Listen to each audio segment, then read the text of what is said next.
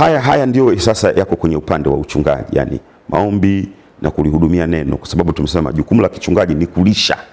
Na neno hili kulihudumia, kama ungeenda kulisoma kwenye lugha ya asili ya Kigiriki iliyoandikiwa hapa, lilikuwa lina maana ile ya kihotelia, yani ya kuandaa kitu, yani si unalipeleka neno kama jinsi lilivyo. Sijui nitumie mfano gani, yani ni kama mama anaponunua samaki sokoni. Anapokuja yule samaki ana magamba, anavumba, hawezi kumtenga hivyo mezani. No, hawezi kumtenga. Lakini unaona huyo samaki anampeleka jikoni, anamtoa magamba, anamtoa yale matumbo, anamkatakata, weka ndimu, weka tangawizi, you see, anamuunga au labda anamgrill, anamtengeneza yule samaki, halafu anapokuja kumsave mezani, inakuwa chakula cha maana sana. Sasa Bible ina chakula, lakini lazima kiwe saved properly. Unahudumu neno, ulipeleki kama jinsi lilivyo. Katika muendelezo wa masomo haya tutakwenda kujifunza masomo ya msingi sana, namna ya kuandaa jumbe na kutafsiri maandiko, homiletics na hermeneutics.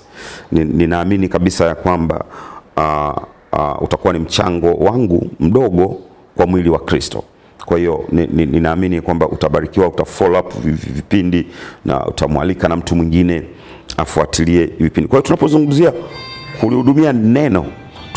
kulihudumia neno, tuna maana ya kwamba kuchukua time kusikia kutoka kwa Mungu. Na Mungu hakupi details zote, anaweza kukwambia tu kahubiri utakatifu, amemaliza.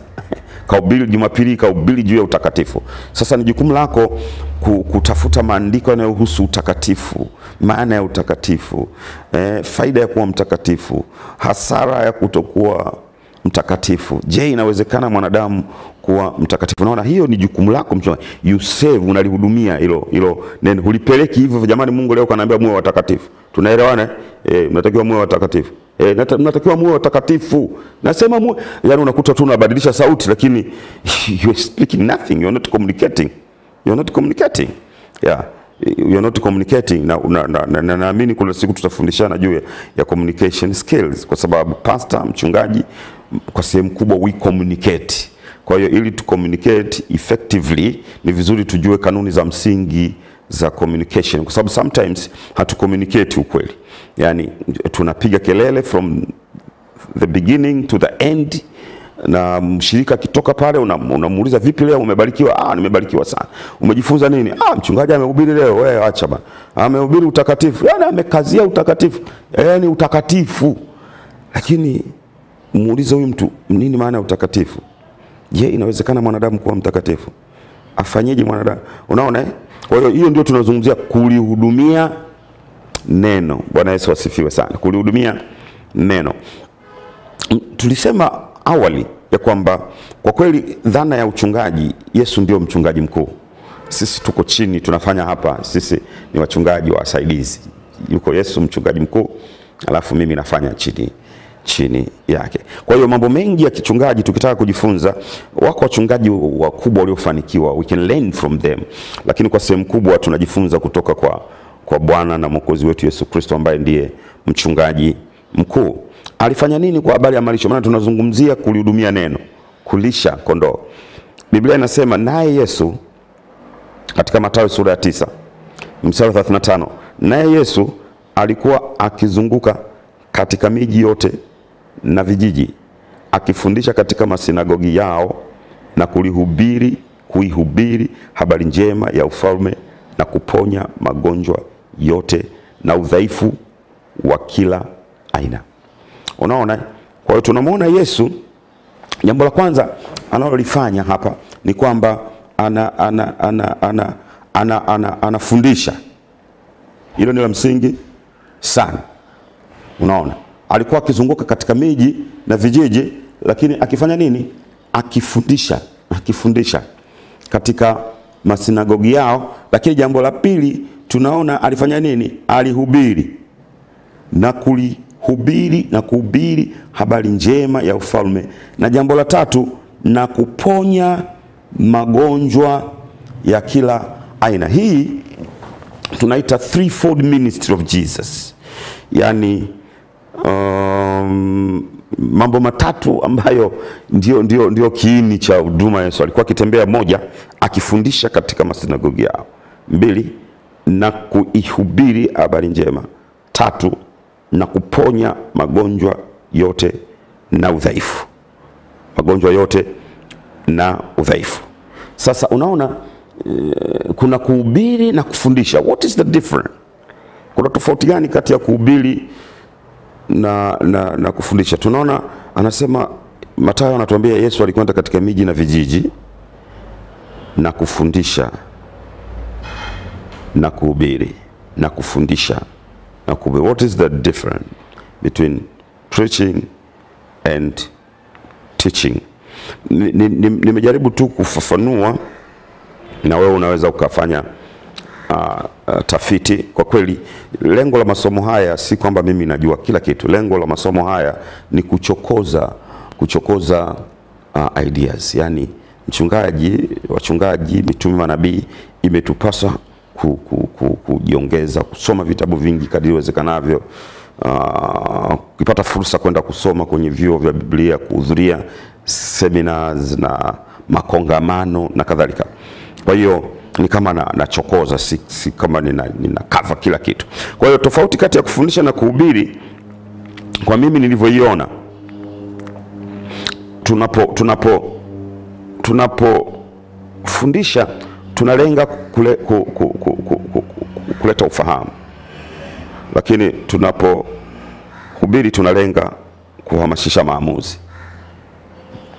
Tunapofundisha, we aim to impart the knowledge, kwa sababu tafsiri ya kufundisha au learning, wanasema learning happens when there is a transfer of knowledge. Yani kujifunza kunatokea pale ujuzi unatoka kwa mtu mmoja unakwenda kwa mtu mwingine. Kama wewe ni mwalimu umesimama mbele yangu, maana yake you have something ambacho umejifunza and then unakileta kwangu. Sitasahau profesa wetu mmoja alisema, unajua sio kwamba mimi najua sana hapa, lakini tu nilitangulia kusoma. Nilitangulia kabla yenu.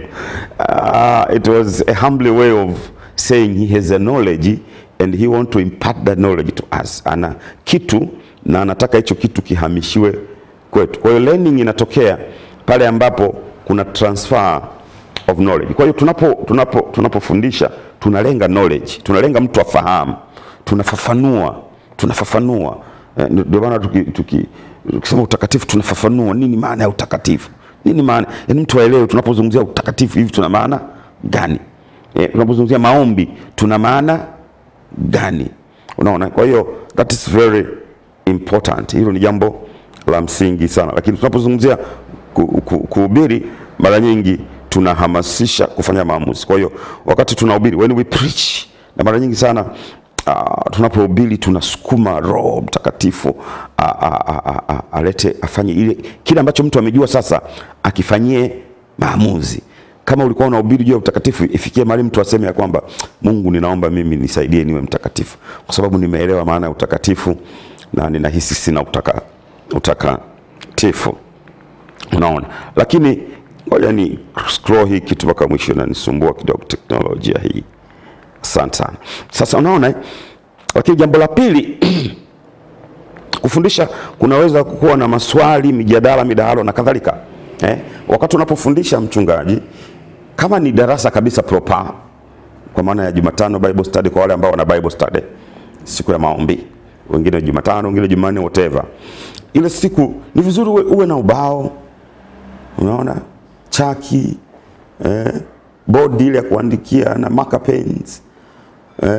Mungu atakapokujalia zaidi kuwa na PowerPoint, unaona, na ruhusu mijadala, maswali. Lakini tunapohubiri mara nyingi kanisani maswali huwa hakuna. Yaani ni moja kwa moja kumwambia mchungaji, samahani mchungaji, hapo wewe unatakiwa kuitikia amina. Unaona? Lakini tunasema tunapohubiri tunaweza tukatumia visaidizi, ubao, projectors, vielelezo na kadhalika. Katika kuhubiri vitu hivyo sio kwamba vinaweza visitumike, lakini kwa mawazo yangu mimi binafsi havihitajiki sana, because when we preach mara nyingi hata sauti, speedi katika kufundisha inakuwa ya kawaida. I'm teaching right now, nimekaa relax kwenye coach, lakini kihubiri siwezi kukaa kwenye coach namna hii. Nikihubiri nasimama, ukinikuta nimekaa kwenye jukwaa la uinjilisti unaweza kufikiri ni mtu mwingine wewe. Wazo kuna mmoja tunaenda Tanga, fuatilia utaelewa huyu jamaa kumbe akisimama kwenye jukwaa anakuwa mtu mwingine. Lakini hapa relax, nimekaa, I'm teaching, ninafundisha, ninavitendea kazi hapa, kibao, vitabu, fanya tafiti na kadhalika. I'm teaching, nafundisha, na impart knowledge. Nataka ufahamu. Lakini tunapohubiri wakati mwingine sauti, speed na nini vinakuwa tofauti. Sikiliza Mtume Paulo anachomwambia Timotheo katika Timotheo wa pili sura ya 4 mstari wa 2. Anamwambiaje? Lihubiri neno, preach the word. Uwe tayari wakati ukufaa na wakati usiokufaa. Karipia, unajua hapo tunaweza karipia hapo tumie sasa, be a leader. Hubiri neno, wajibu wa kichungaji huu, hubiri neno. Lakini karipia, kemea na kuonya kwa uvumilivu. That's leadership. Unakaripia, unakemea, lakini kwa uvumilivu, kwa upole, in such a way yule unayemuonya, unayemkaripia anaelewa kwamba anaona love ndani yake, anaona love ndani yake, kwa uvumilivu wote. Lakini unaona sehemu ya mwisho anasema na mafundisho, teachings, na mafundisho. So you see, tunapozungumzia kulihudumia neno kama jukumu letu la msingi, kulihudumia neno, tunazungumzia pia kuliandaa neno na kulileta katika namna ambayo inaweza ikafahamika. Naomba katika kipindi hiki niishie hapo ili tupate muda wa kutafuna haya maneno, kuyachambua, kuyadadavua kwenye ufahamu wetu. Nimezungumza vitu vya msingi sana ambavyo ninaamini ya kwamba vitakusaidia, ya kwamba jukumu la mchungaji, majukumu ya mchungaji ni mengi sana: kutembelea wagonjwa, kuombea wagonjwa, kufungisha ndoa, ushauri na kadhalika, na kuhubiri Jumapili na kadhalika na kadhalika. Sasa tutakuja kuona huko mbele ya kwamba unaweza ukakasimu haya kwa watu wengine, lakini tumesema kuna majukumu ya msingi ambayo huwezi kuyakasimu. Moja, maombi. Tumeona maisha ya maombi kwa Bwana na Mwokozi wetu Yesu Kristo, ambaye ndio mchungaji wetu mkuu, ndio kigezo cha uchungaji bora. Yesu Kristo aliamka, kabla ya kuanza huduma yake, kwanza alikwenda akafunga na kuomba siku 40 mlimani, kuonyesha ya kwamba maombi ni kitu cha msingi. Lakini si tu hivyo, kila siku alfajiri, Marko anatuambia sura ya kwanza mstari 32 mpaka 35, kila siku alfajiri mapema aliamka akaenda mlimani kufanya nini? Kuomba peke yake. Kumbuka tunazungumzia Middle East ambapo ni semi desert, kama sio desert, kwa maana ya kwamba mchana ulishayokaa Dodoma mchana ni jua kali baya sana, lakini jioni kuna baridi kali mbaya sana. That is the phenomena ya weather ya desert, mahali ambapo kuna jangwa. Hiyo ndio hali ya hewa. Lakini kwa hiyo asubuhi, alfajiri, tunazungumzia round saa 10-11 ndio alfajiri. Marko alikuwa very specific, anasema asubuhi, alfajiri na mapema, alfajiri na mapema. That is saa 10 alfajiri au saa 11 alienda mlimani akaomba huko peke yake. Lakini si tu hivyo, Luka anatuambia sura ile ya 6 mstari wa 12, akaenda mlimani akakesha usiku kucha kuomba. Akakesha usiku kucha kuomba, alikesha usiku kucha kuomba. Lakini sio tu hivyo, Mathayo anatuambia sura ile ya 14, mara baada ya kuwalisha watu wafuasi wake chakula, mikate michache na samaki wachache, what did he do? Biblia inasema ya kwamba akaenda mlimani kuomba. Mungu akubariki sana. My prayer, maombi yangu mchungaji, maombi yangu nabii, ulichunge hilo kundi kwa maana ya kulilisha neno, lakini be a good leader. kuwa kiongozi unayefanya maamuzi vizuri, unayesimamia ile kundi.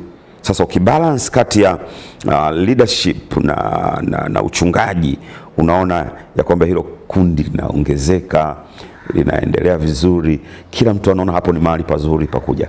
Hebu nataka tuombe sasa. Baba, katika jina la Yesu, tunakushukuru kwa kuwa umetupa neema ya kuwa viongozi kwenye kanisa. Wengine ni wachungaji, wengine ni mitume, wengine ni manabii, wazee wa kanisa, viongozi wa idara, na hata sisi washirika tunaoongoza cell groups, tunaoongoza familia zetu, bado ni viongozi. Tunaomba utusaidie tusiwe tu wahubiri wazuri, lakini pia tuwe viongozi wazuri, tunayefanya maamuzi kwa wakati, kwa hekima na busara, katika jina la Yesu Kristo aliye Bwana na Mwokozi wa maisha yetu tunaomba na kuamini, amen.